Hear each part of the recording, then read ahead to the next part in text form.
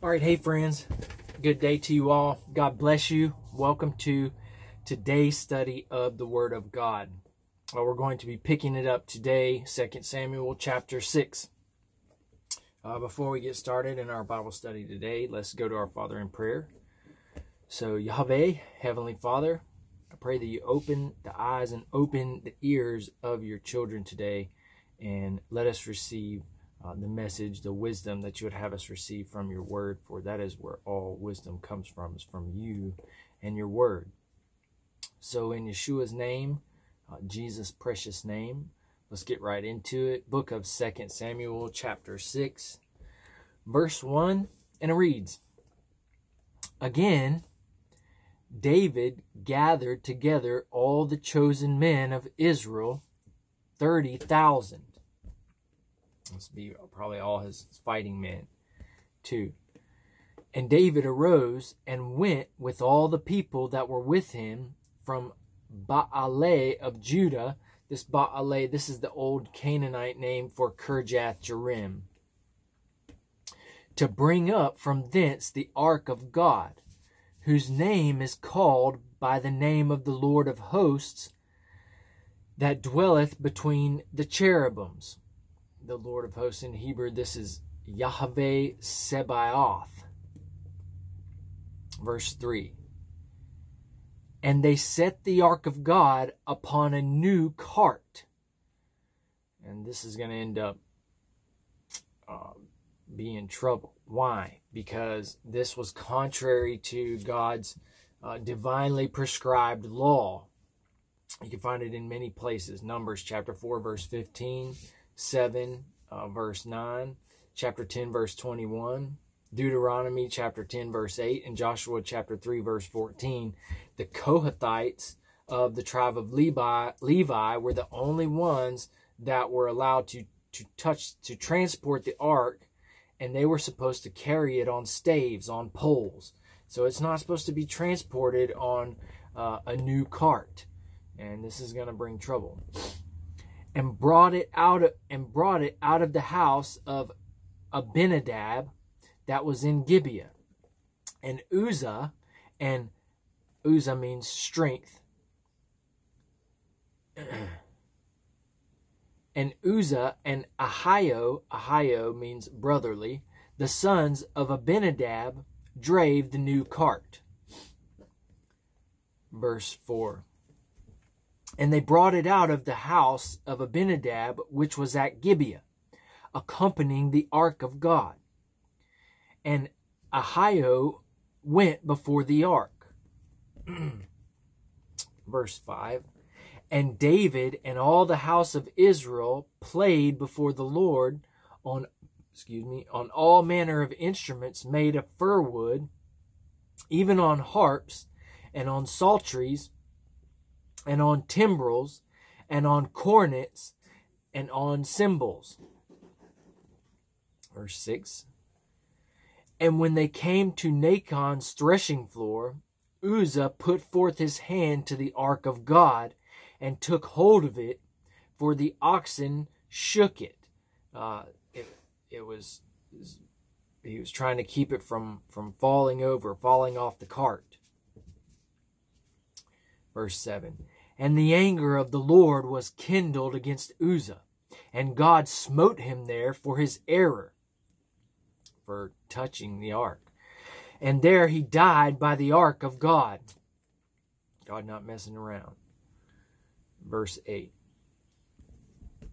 And David was displeased, because the Lord had made a breach upon Uzzah. This means he broke forth upon Uzzah. And he called the name of the place Perezuzah until this day. And Perezuzah means break of Uzzah, or breach of Uzzah. Verse 9. And David was afraid of the Lord that day, and said, How shall the ark of the Lord come to me? Question. How's it going to get here? How am I going to bring it to Jerusalem? Verse 10. So David would not remove the ark of the Lord unto him into the city of David, but David carried it aside into the house of Obed-Edom the Gittite. Verse 11. And the ark of the Lord continued in the house of Obed-Edom the Gittite 3 months. And the Lord blessed Obed-Edom and all his household. Verse 12. And it was told King David, saying, The Lord hath blessed the house of Obed-Edom and all that pertaineth unto him because of the ark of God. So David went and brought up the ark of God from the house of Obed-Edom into the city of David with gladness. Verse 13. And it was so that when they bare the ark of the Lord, that when they that bare the ark of the Lord had gone 6 paces, this is about approximately 20 to 30 feet, he sacrificed oxen and fatlings. 14. And David danced before the Lord with all his might, and David was girded with a linen ephod. 15. So David and all the house of Israel brought up the ark of the Lord with shouting and with the sound of the trumpet. They're celebrating. 16. And as the ark of the Lord came into the city of David, Michal, Saul's daughter, looked through a window and saw King David leaping and dancing before the Lord, and she despised him in her heart. 17. And they brought in the ark of the Lord and set it in his place in the midst of the tabernacle that David had pitched for it. This is a tent. And David offered burnt offerings and peace offerings before the Lord. Verse 18. And as soon as David had made an end of offering burnt offerings and peace offerings, he blessed the people in the name of the Lord of hosts. 19.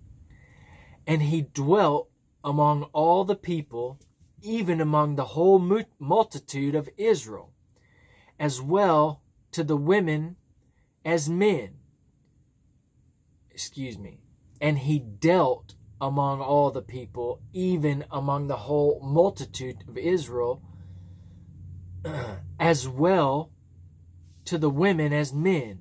To every one a cake of bread. It means he distributed a cake of bread and a good piece of flesh and a flagon of wine. This word wine is added. So all the people departed, every one to his house. Verse 20. Then David returned to bless his household.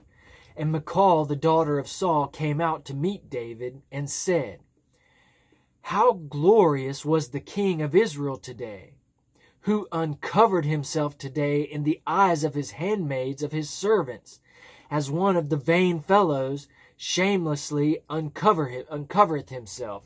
She means that David went out before the people, before the men and the women, dancing in his normal clothes, which was a skirt, and she's saying that he was showing himself while he was dancing to these women and to the eyes of the handmaids.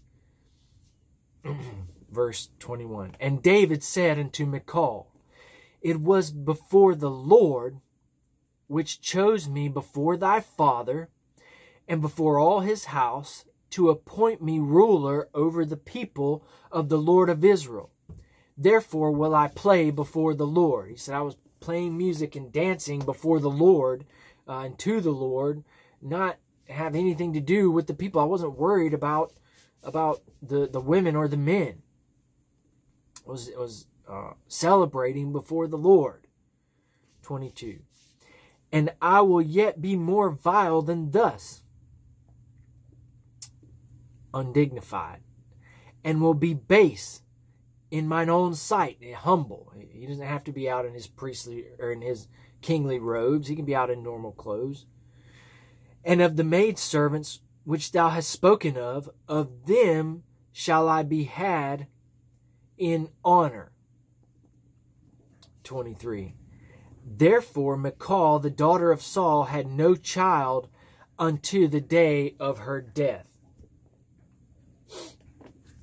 And that's going to be the final verse of chapter 6, and going to conclude today's study of God's Word. God took the time to write us this letter.